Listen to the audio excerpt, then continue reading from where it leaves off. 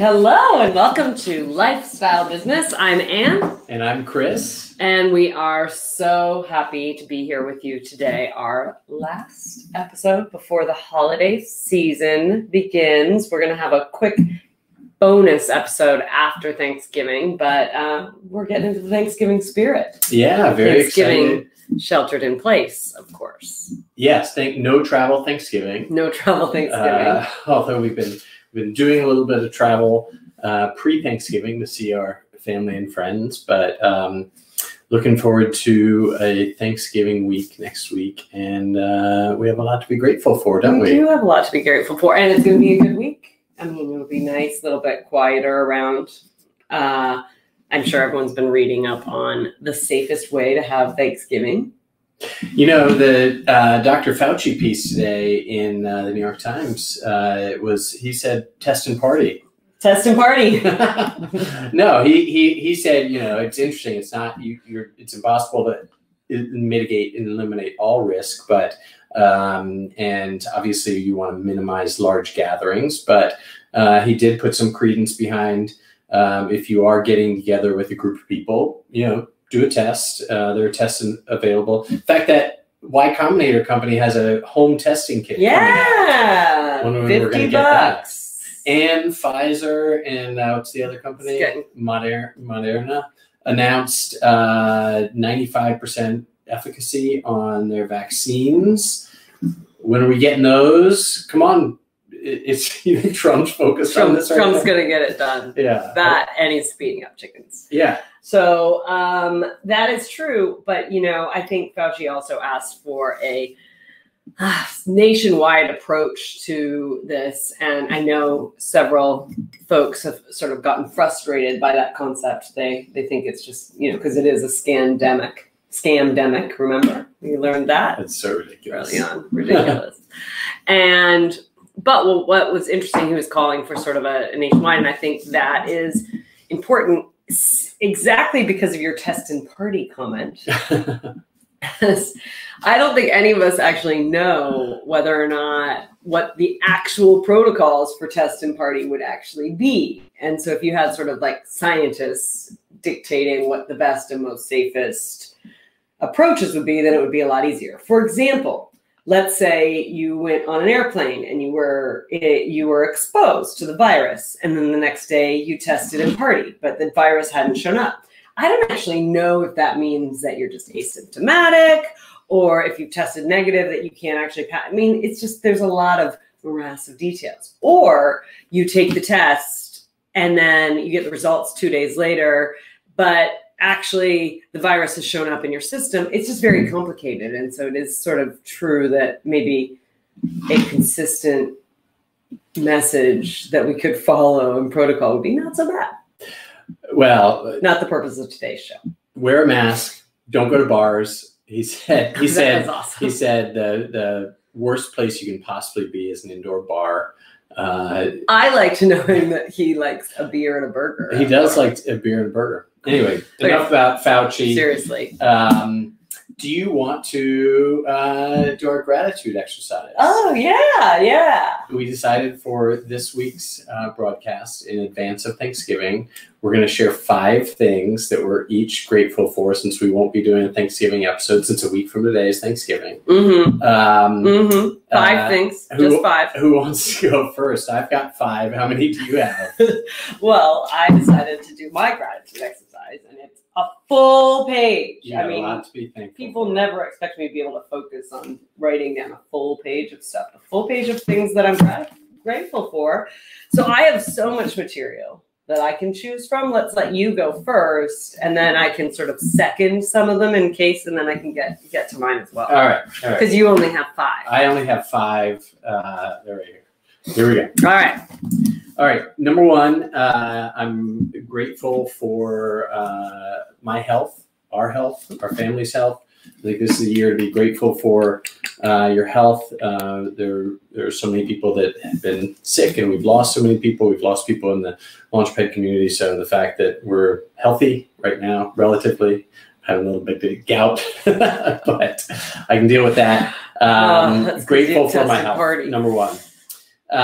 Number two, I'm grateful for the resilience of our team and our company.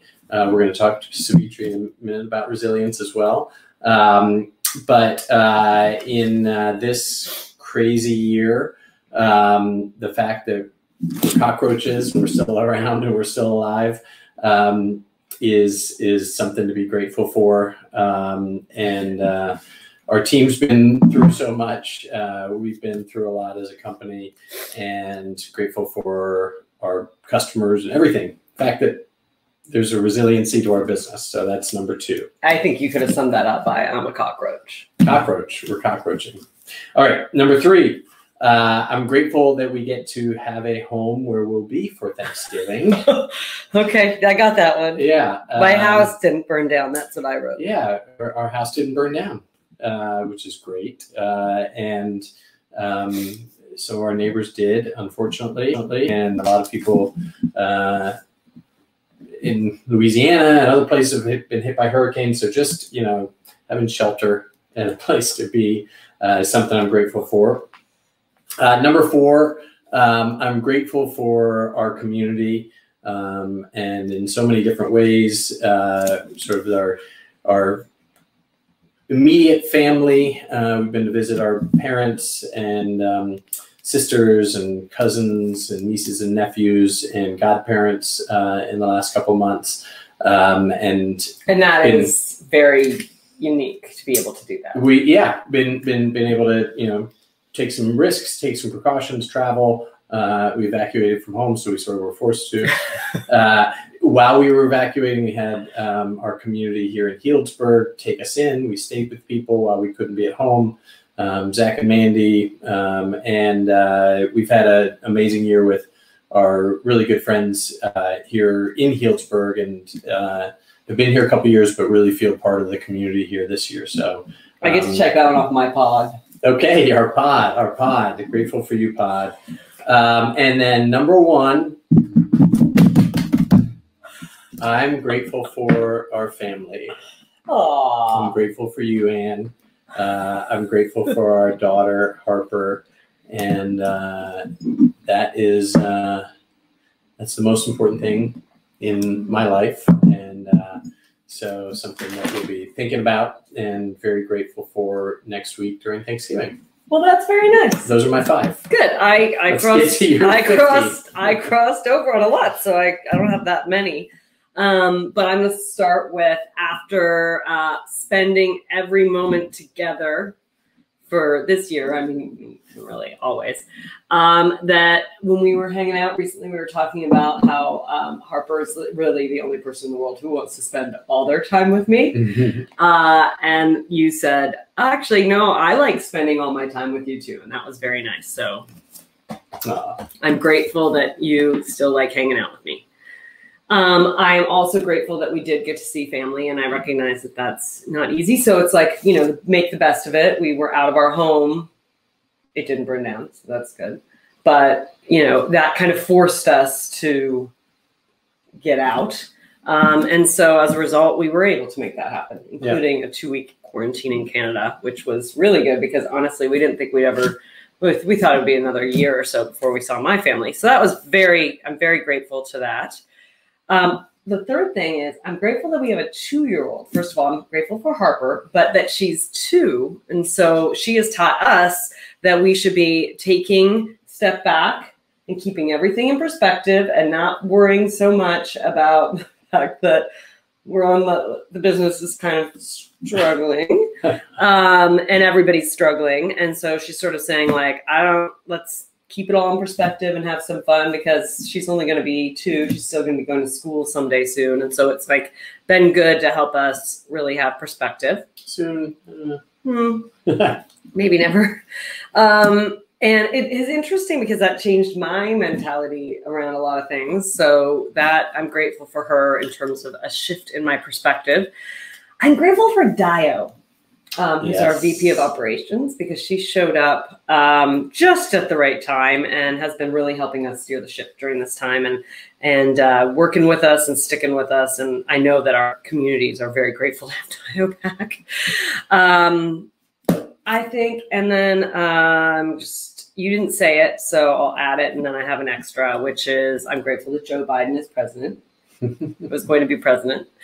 And finally, I am grateful that the world seems to be getting better at slowing down, looking for less instant gratification, and is generally consuming less. Good. I think it's kind of nice. Yeah. Oxygen, we can breathe. Yeah. That's my gratefulness. Okay. Also, Bubble Guppies and Pete the Cat, but no. Let's move on. Grateful for those. Let's move on to the meat and the potatoes. So coming up, we're going to welcome to us before we get into our member magic. I'm going to do member magic first. I am. Okay. I'm just going to tell people who we're going to be talking to so they can stick around after member magic. We are going to be welcoming Sevetri Wilson. She is the founder and CEO of technology startup Resilia, a startup that we ourselves have used.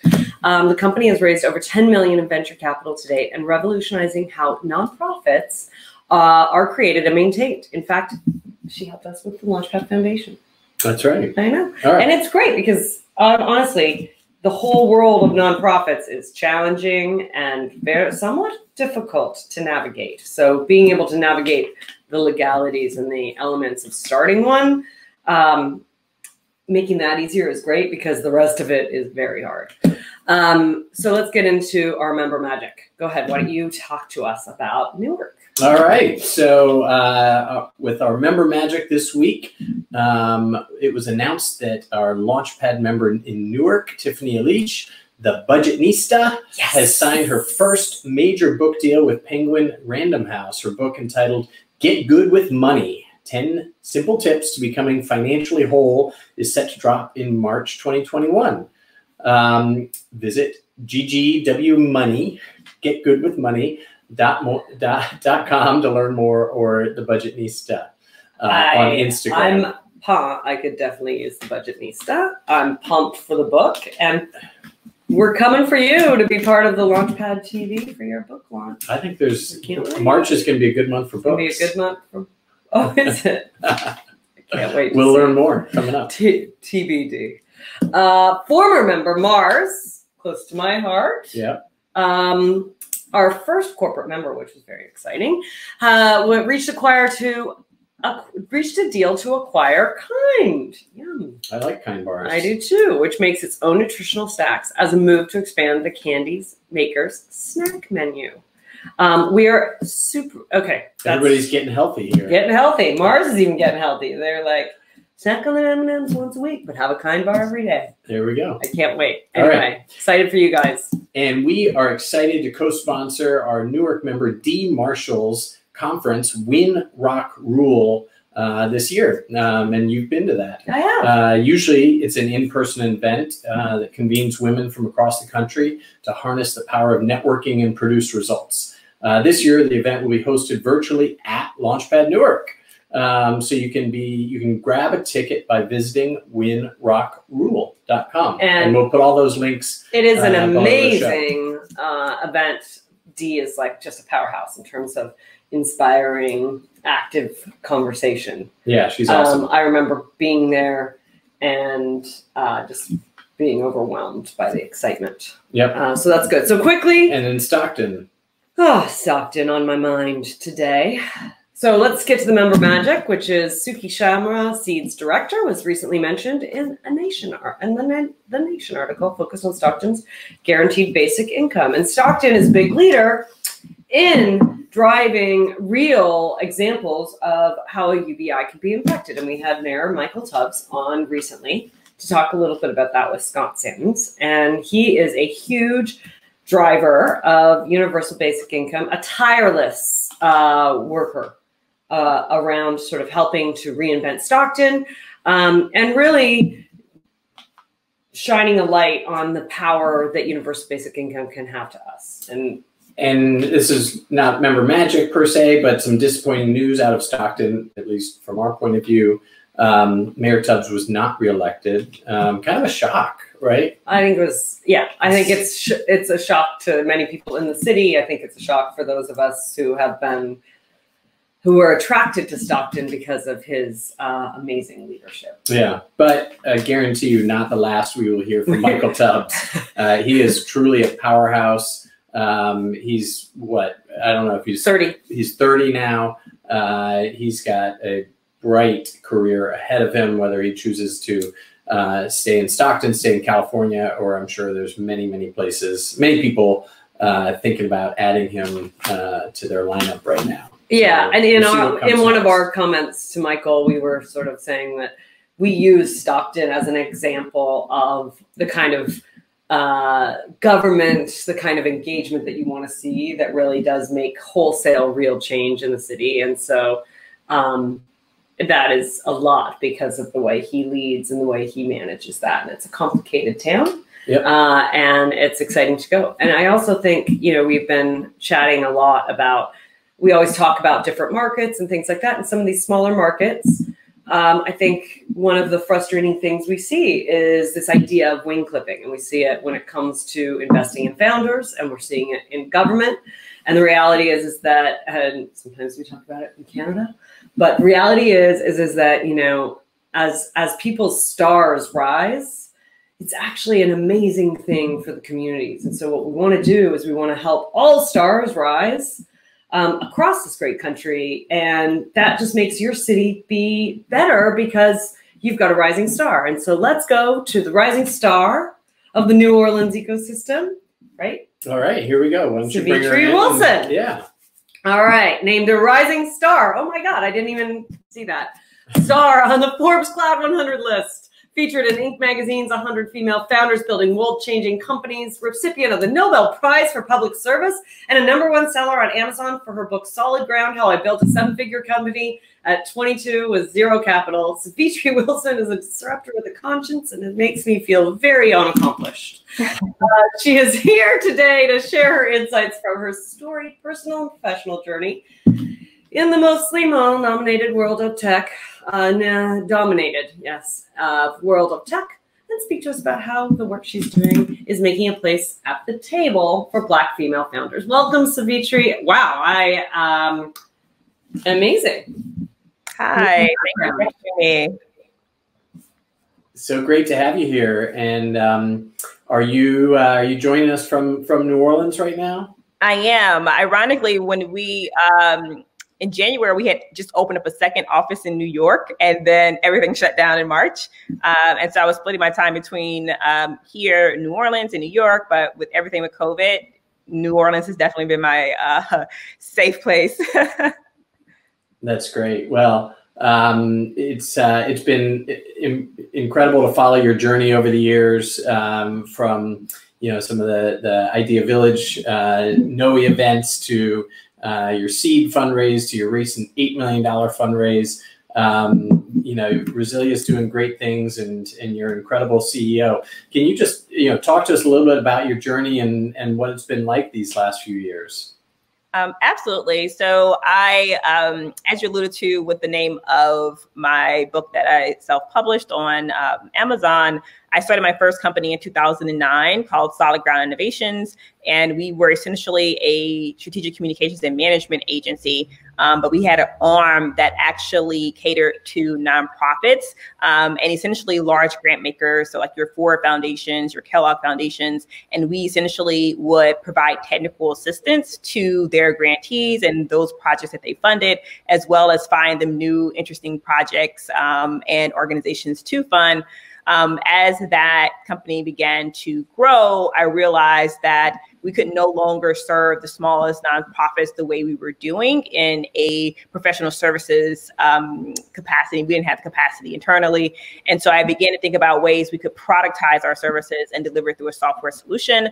And that gave rise to what was originally called Exempt Me Now, doing something, as you all remember, helping expedite the process of incorporation and exemption for nonprofits across all 50 states. And we have, even since we started your organization, drastically improved and enhanced and automate a lot of the features so that people, as we say, can do it themselves, but not by themselves, utilizing our software. We rebranded to Resilia and introduced 2 additional products, our nonprofit platform for existing organizations, and then our enterprise platform for those who deploy capital. So going back to the very early stages of my first company, we were working with those grant makers, as I mentioned. And so now we've actually created a product for government entities, public charities, private foundations, and corporations who are deploying capital. Wow, that's amazing. One of the big questions that often comes with these sort of large organizations is they often take time to sort of come around to different ideas. And I mean, in software, we often talk about enterprise level sales, and that takes a long time. In the nonprofit world, it seems like it takes an even longer time. Yeah. How do you recommend sort of early entrance into the nonprofit space to get started so that they can start to kind of build that timeline and actually be able to connect with those large organizations? Well, now is definitely the time. We've actually been on the more fortunate side of businesses during this, during 2020 and COVID and everything being locked down, because we've seen essentially unprecedented philanthropic giving, and we've seen so many new funds being stood up, whether that is for BLM, whether that is for COVID-19 funds, and faster than has ever happened, the world has had to digitize, and the nonprofit space was not left behind from having to do that. And so now we're talking to leaders like, how do we bring training online? How do we we're utilizing Zoom for the first time. And ironically, in our nonprofit platform and in our enterprise platform, the whole entire purpose of it was to deliver the things that we were doing as consultants through a digitized software solution. And so because we were building these things, we actually saw an uptick and people just ready to get moving and looking for new solutions to do kind of old things. And so, yeah, I would say like COVID-19 has definitely forced our space to pick up the speed. But for those who are entering and finding like difficulty or challenges, it's always about like how you navigate and who are the individuals that you're targeting, because there are a number of people within inside of all organizations. But as the same that can be said with business, it's who are the decision makers and what do they see? Are they forward-thinking leaders, which I feel that the philanthropic space is changing drastically. And I feel like what we previously felt the philanthropic space to be very antiquated and dated, with generally endowments that people have died and they, give out X percentages every year. Now we're in the world of billionaire pledges where Mackenzie Scott just gave away $1.6 billion in 6 months, right? And so we're in a different world of philanthropy than when we were even like 5 years ago, to be honest. Sevetri, I'm interested. Obviously, you're in the startup world and you've been building businesses, but your focus is in the nonprofit space, and like you said, sort of the digitization and bringing the formation and compliance and everything about managing a nonprofit into sort of the digital age. One of the things that's a natural inclination in sort of the startup ecosystem is I'm gonna form a for-profit because I'm gonna build a great business, make a lot of money, sell it to Google and that kind of thing. But there's we recently formed our nonprofit that we talked about earlier, Launchpad Foundation, using Resilia. And it's an important arm to our business because there are strategic advantages to being a 501c3, right? And, donations into the organization are tax deductible for the donors right off the bat. We understand, how nonprofits work. Do you think that more founders should consider a nonprofit structure because of the tax advantages and some of the strategic advantages? You can still make a living running a nonprofit, and a lot of businesses that may not be exit worthy, they're not going to have a wealth creation event. You could pay yourself a salary running a nonprofit, and you get these structural advantages of a 501c3. We were approached about using our foundation to accept the donation of used corporate furniture, get the tax write-off, and donate it to co-working spaces, which actually is sort of a sustainable business model, not just taking a grant and distributing the grant, a sustainable business model. Do you encourage, sort of would-be founders to, think about a nonprofit structure, a 501c3 structure versus a LLC or, other types of sort of capital formation structures? Yeah, I think that it always kind of goes along the lines of like, what is the intent of the business? I feel that now more than ever, we have individuals who are really what we consider like social entrepreneurs, right? And so a lot of the work that they're doing and the kind of work that the products that they're selling and services they were selling, they would probably do a lot better if they were a nonprofit and would take that same innovation, that same storytelling, and actually pitch it to philanthropists and organizations who would make donations. And it was interesting because when we were starting out, I think now there's just like a whole new world for nonprofit technology. But I remember when we first started out, I was like, oh, it would probably be easier for me to raise money as a nonprofit because philanthropists are like, oh, at this time in my life, I don't want to make more investments to make more money. I want to give away all my money because this is what I want my legacy to be. And so there's like this sentiment in the ecosystem is like, why don't you invest that money in these companies? They're like, no. I don't want to make any more money. My goals are now to give away my money. And so there are a lot of opportunities for social entrepreneurs to start nonprofits to access this capital and still ultimately have the end result, right, of what they're seeking to do. And the other side to that is similar to you. I'm seeing more and more for-profits who are creating nonprofit arms.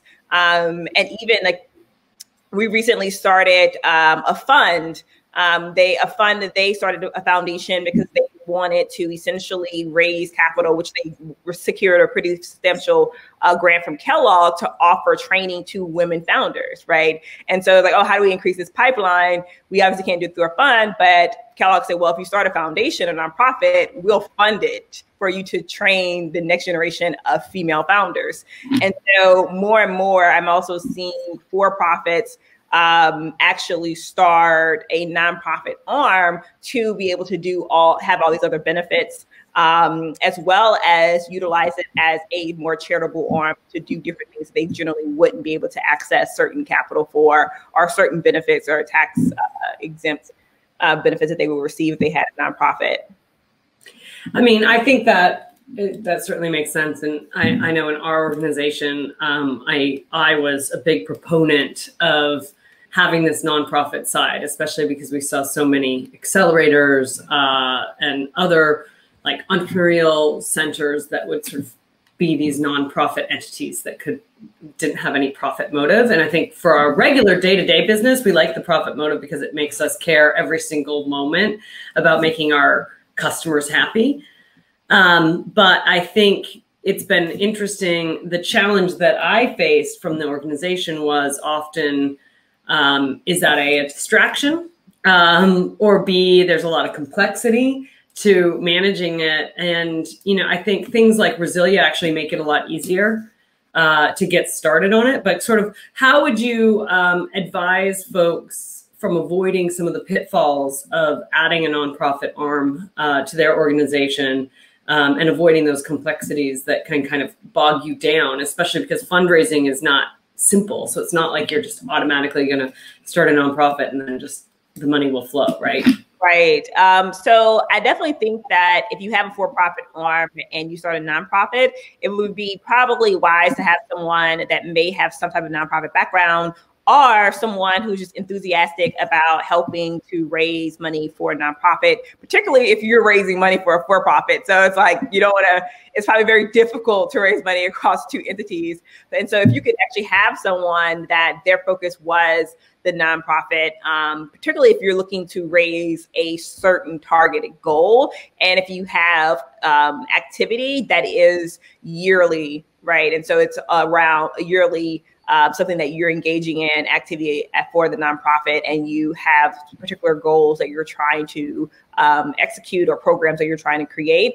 Probably the best way to go about that is actually having someone that just can be focused on that. And if you're, say, a founder, entrepreneur, and you have a co-founder, maybe that's say, okay, we're going to really make this a legitimate part of our model, then this person is operationally focused here, and then the other person is responsible for the nonprofit. But I definitely think that trying to juggle both as like just one entrepreneur is definitely going to be difficult, just because a nonprofit is truly a business, and so it would be similar to operating two businesses, which we know a lot of entrepreneurs do. But if you want to see the most from it, definitely being able to have a larger focus on it. And I can imagine, as you're sort of evolving the vision for Resilia, that marketplace of services and access points, whether that's to, folks who are really good at fundraising, who can help advise and connect and support startups, or different elements. So why don't you tell us sort of the future of where Resilia is going and how that marketplace is going to evolve? Yeah, and so our nonprofit platform essentially is really devised to help organizational leaders understand how to effectively run a nonprofit, and everything from the basis of starting a nonprofit and the compliance that goes into that, and automating a lot of those tasks so that people just accidentally don't file something, or annual reports we've automated inside of the nonprofit side of the platform, as well as trainings on fundraising, like templates you should be utilizing, live webinars with experts on various topics. And so we definitely have created this subscription platform for the nonprofit side, where organizational leaders who have been in the nonprofit sector for years can still go and learn a lot of key things to move forward the organization, as well as educate their team members, because everyone essentially has access to it. You can go through a number of different things in our library to bring you up into more of an expert level of understanding of what it really takes, or particularly for those who are just starting out and they're like, okay, how are we supposed to be actually organizing our board? How can we make our board more effective? Or, how can we motivate volunteers? And that essentially has been the emphasis of what the nonprofit platform is. And from the enterprise side, what we learned is that grant makers also want their nonprofits to be successful, because they will hire us as technical advisors to them. And so our enterprise platform connects to the nonprofit platform. And so if you are a Ford Foundation or Oxfam America, who's one of our clients, or United Way, they essentially issue nonprofit seats to all of their grantees. And because they have the enterprise platform, they can retrieve information, reporting, anything that's really digitized back into their platform as well. That's amazing. Sorry, I guess I'll let you talk. Sevetri, I want to ask about where you are now, and then I'm going to follow up with a question about bootstrapping. But let's talk about venture capital and sort of the journey that the for-profit business is on, and sort of the fundraising ecosystem. You've recently raised your Series A round, an $8 million round, which is awesome. And congratulations. I know what that does is it just, sets the goalpost. So congrats on, where you're going, not congrats just on that accomplishment, but it is an amazing accomplishment. We also have a member in Newark, Ashley Edwards of MindRight, who has also raised $1 million.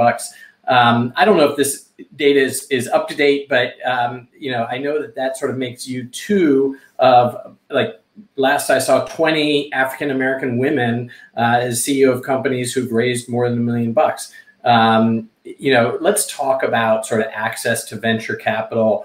Where do you think things are? There's been a lot of focus, over this year, like you said, with the, Black Lives Matter movement, and more venture capitalists understanding the need for diversity, within their own ranks. A lot of VCs look more like me, and that's something that's got to change.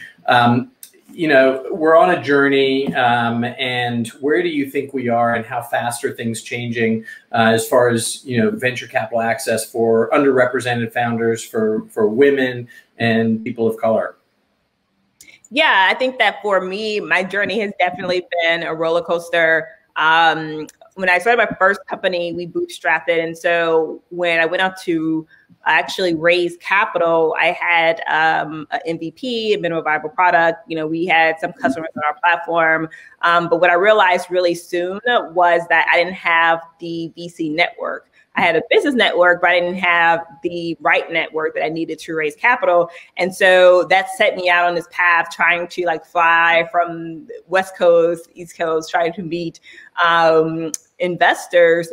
And, you know, my friend Sherelle always says, she's like, you are like the antithesis to what a tech founder would look like, right? So I'm Black, I'm a female, I'm from the South, which, if you're not from the South, you don't understand how that could be actually a nudge against you.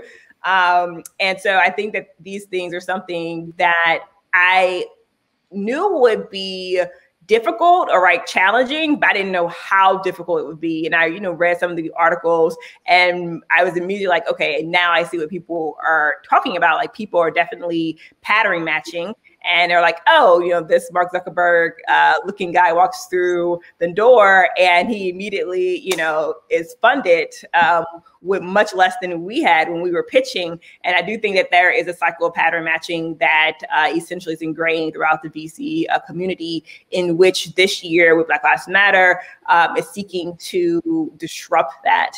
I was on a call yesterday with someone from Blackstone, and they're trying to be more intentional about like, how do we start creating a pipeline? They're so much later stage, but they're like, how can we get connected to ecosystems that generally have access to diverse communities so that we can support those communities so that by the time a founder can get the Blackstone, there's a pipeline that has been created. And so I think there's a, you know, that issue, just not the networks not being there, the pipelines of which impacts the pipeline in itself. And I definitely felt that for sure as a founder early on. And so I raised a pre-seed round originally of $400,000.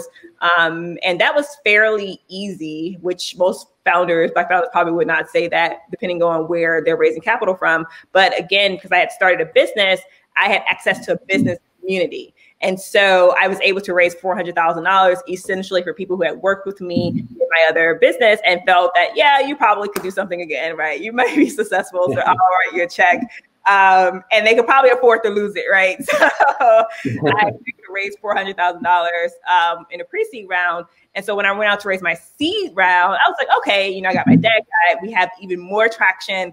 And I basically kept getting like knocked down left and right. And I always tell people that I have to give credit to New Orleans startup, so Noe, and I pitched for Coulter Pitch, which I think you might have been there. Yeah, I was there. I lost, by the way. I know.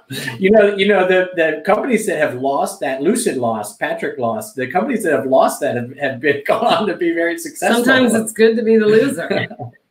So I won in a different way. Tim Milliken, who is a partner at TPG Capital, just happened to be on my call because they coach you, right? TPG associates coach you, but Tim happened to be on my call. And after, you know, that Monday, I reached out and said, you know, thank you for all of you guys' help. And Tim actually responded and said, oh, when you're ever in San Francisco, look me up. Maybe we can catch up. I thought you had a really great business model. And so fast forward a few months of me going down this treacherous road of trying to raise a seed round, I was going to the Bay Area for something else, a conference. And I was like, you know what, I'm going to just reach out to him thinking this is not going to go anywhere. And, you know, Tim's like a white guy from Ohio originally. And so he was like, he responded immediately. He was like, yes, let's get lunch. And because of who Tim was in the VC community, he was like, you know what, I think you have a great business. I think we can help you. I think I can help you. I'm going to write a check into your company and you can use my name and let other investors know I invested. And that was literally like the fuel that I needed to turn my seed round. And he didn't invest like a huge check. We ultimately raised $2 million, but it was the fact that it was him that invested. And, you know, people often say like VCs are kind of like sheep and follow. That was definitely a true statement to that, because having the ability to utilize TPG Capital, but particularly like Tim Milliken, someone that was on investment table, he was so willing to like reach out and vouch for the company, vouch for me as a founder. And we were able to raise the $2 million seed round. My Series A was a lot easier than my seed round. And we were fortunate to bring the LA group out of Thibodeau on as one of our lead investors. And so that definitely is great for the New Orleans ecosystem because we are having more capital that's flowing around here. Also brought back on Mucker Capital out of Los Angeles. Their recent claim to fame was their huge exit with Honey.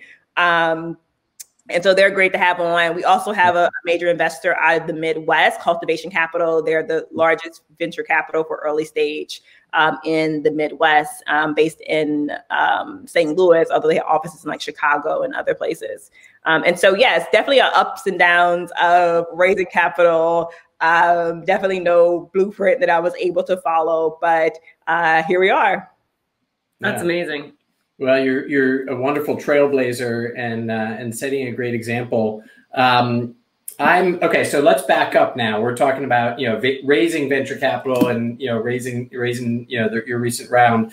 Let's back up to the beginning because you're also you put yourself out there in a lot of ways. In fact, you've written one book, and my understanding is you've got another book coming out in March. Yeah. So Tiff, I saw you mentioned Tiff. I know Tiff very well. One of her partner, ironically, is in New Orleans right now, Jabril. That's great. Like got her down the Budgetista pathway and started doing her ads and making her a believer to productize her wealth of knowledge in the finance space. And so I actually am not with Pink. She's with Penguin, I believe, or Random House, which I think acquired Penguin. But I am publishing my second book in March with Wiley, which I'm excited about because a few of my favorite SaaS authors from Jason Limpkin over at SaaStr and Mark Roberts, the first CMO of HubSpot, also are published with Wiley. And so essentially, I'm talking more about my journey, right, as an entrepreneur, and then my journey raising capital. And so a lot different from Solid Ground, which is focused on just being a very young, wide-eyed, 20-something-year-old starting my first business. That's awesome. That's awesome. Well, we look forward to that coming out in March, and maybe we'll have you back on the show to talk about that. Go ahead. I feel like I interrupted you on a question you had. No, go right ahead. Just drop in. No, not at all. Great. Sorry, I didn't expect you to throw it back to me. So there we go. Well, why don't you, I love what you guys are doing, and I love the fact that you're making nonprofits accessible.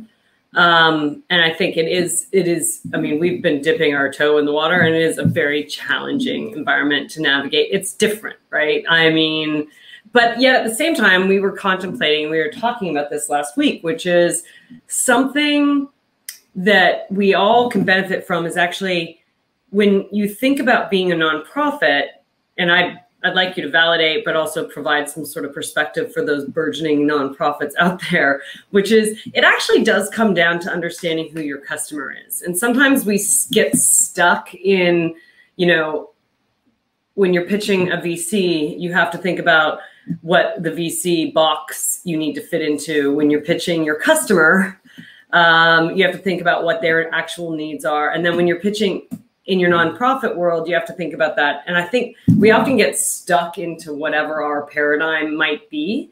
Yeah. So, help us understand, and sort of those who are thinking about navigating the world of starting a nonprofit, how to put that customer-centric hat on when you're actually going in fundraising. Because I think that fundraising exercise is just different than acquiring customers. It's different than raising money in the VC world. So just tell us, sort of give us a few tips there that people can kind of take and asking for a friend, right? Asking for a friend. But one thing that is the same as raising capital that doesn't change in the philanthropy space is relationships. And so that is one thing that is uniform, I think, across the board when it comes to raising or fundraising for money. But I do think that there are certain other elements that come into play for a nonprofit. And something that I was talking about recently was being able to clearly tell, so much like startup, like telling your story, but also showing information and data and reporting the way that funders want to receive it. And so I do think that although much different way they want to receive it, like proposals or packaging things that align to their end objective, right? So understanding the end objective are goals and missions of that philanthropic organization that is funding or that grant or whatever award it is, and being able to like nail it, but also communicating through proposals, et cetera, the way that funders want to receive it. And so I think that similar to how you're pitching, right? If you're first starting up, you're like, oh, keep your deck this short and don't put all this stuff on one slide. And so it's very similar to the nonprofit space, but very tailored to how they want to receive it. And more academic in many instances, if you're talking about like the Gates Foundation. And so you really have to like hone in on who is the individual that essentially is going to be reading a proposal, who's going to be receiving it, and understanding like who the committee who reviews it, right? Who sits on that community, and understanding like their backgrounds. And so I do feel that there are definitely some tricks and tidbits that can help push forth one organization over the next, but definitely a different method of going about it, but some of the same like theory that you would put into raising capital from as a startup as well.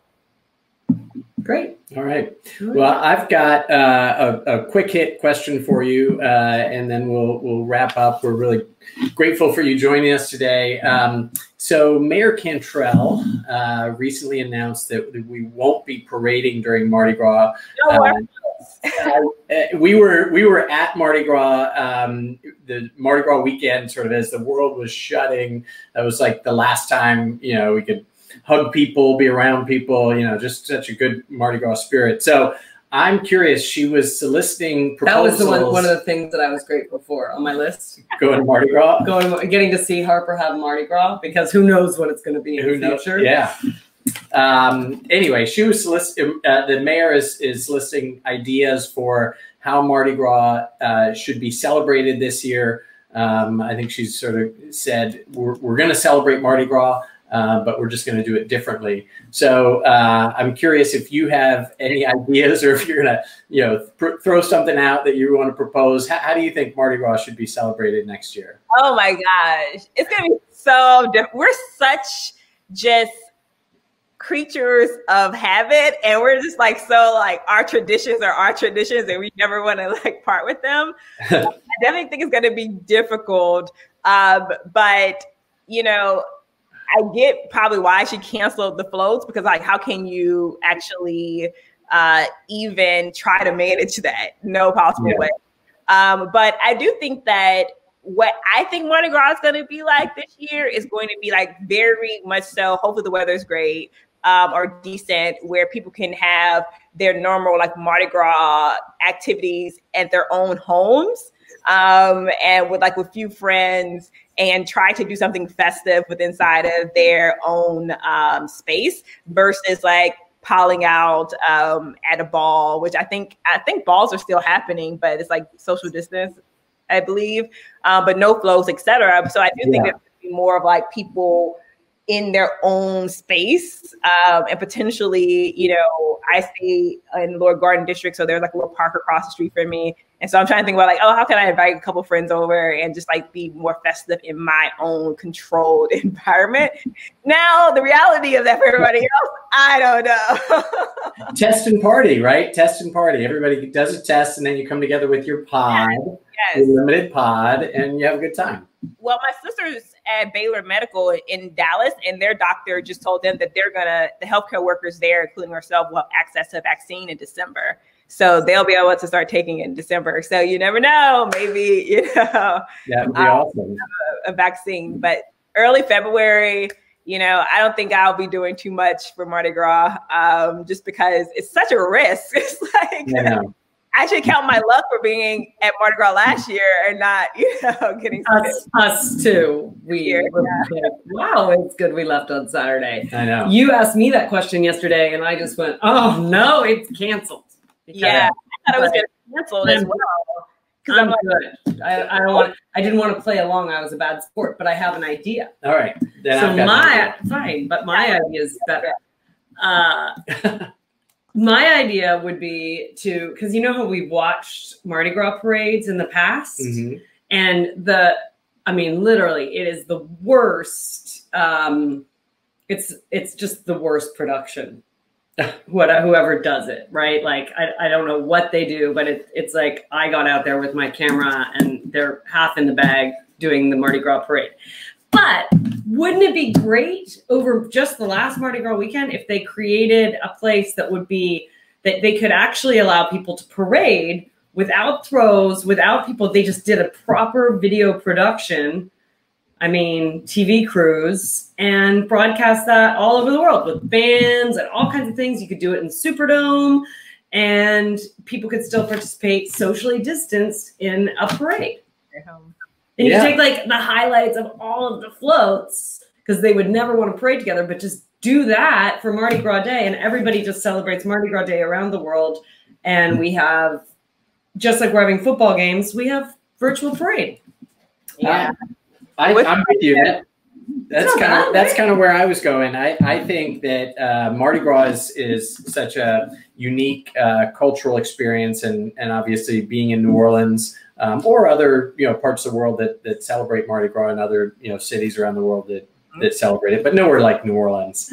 But this is a great year. Everybody needs a little Mardi Gras, right? It's such a sense of community. It's such a time when people, come out of their homes, get to know their neighbors, spend time, have a little fun, let down their hair. I think it's a year for broadcasting that to the world, right? And we're all getting familiar with, Zoom and platforms like this.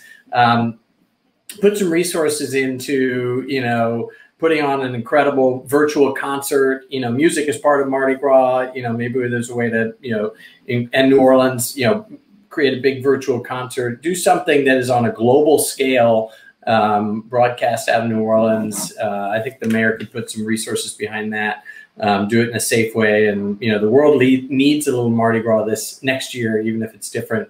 And hopefully shortly thereafter, vaccine, testing, vaccine it up. Things are gonna start to get better. Yeah, I definitely was like early on, I was like, oh, there's no way there's going to be a Mardi Gras. And so when I saw like, oh, we'll have a Mardi Gras, but it'll be different, I was like, big risk. Yeah. But I like the idea of broadcasting it. When I was younger, we used to go to Zulu, and then we used to come home. We actually used to watch Rex on the TV. And so it was pretty cool. That's something that I remember even as a child, like just watching Rex. And because you're inside, right, watching from a TV, you get to see like everything and all the costumes, and you don't miss anything. Right. That's what you were referring to when we brought our daughter Harper to Mardi Gras this year. She had so much fun. She was catching all the beats and everything. Rather than putting on, like Bubble Guppies or Pete the Cat or a show on the iPad, we literally would pull up old Mardi Gras parades, and she would watch those on YouTube, and she loved it. Yeah. So, we should probably bring that up. Yeah. All right. We'll at least be watching YouTubes of past parades this year. Yeah, actually. That's true. Yeah. All right. Well, Sevetri, it was so nice to have you. Congratulations on all your continued success, and we're excited to stay in touch, continue to watch your progress, and look forward to your book, Resilient, that will be coming out in March. 2021. Here's Sevetri's website, and we'll let you go. Happy Thanksgiving, and we'll be in touch. Great to be with you. All right, after Thanksgiving, for our last show of 2020, our friend, and somebody who has worked with us several times around ecosystem building and activation, Andrew Berkowitz, will be joining us from DC. Yeah. He is a newly named media fellow at the Milken Institute. and a managing partner at Zwilla Media. He's going to be here to share a secret sauce on how to build podcast brands from scratch and convert them into meaningful commercial business. I could use some tips myself. Asking for a friend. Asking for a friend. But join us with Andrew. He is a great leader, a great speaker, and honestly, he has really a track record of getting his podcast into #1 slots. Yeah. On the Apple Podcast Network. So. All right. Well, looking forward to Andrew in 2 weeks. I wanted to offer one more gratitude before we wrap up here. We're super grateful for the whole team behind Lifestyle Business and Launchpad TV. Dio and Scott, who help us with the booking this season and the last few seasons, and in particular Ariel Behringer, who is the production force behind the show and helps us get it together. She's our Gelman. Thank you, Ariel. And with that, hope everybody has a wonderful and a safe and a healthy Thanksgiving. So much to be grateful for this year, and we'll be off next week, hopefully enjoying some turkey, and then back the following week with Andrew. We'll see you for our last show of 2020. All right. So long, folks. Take care.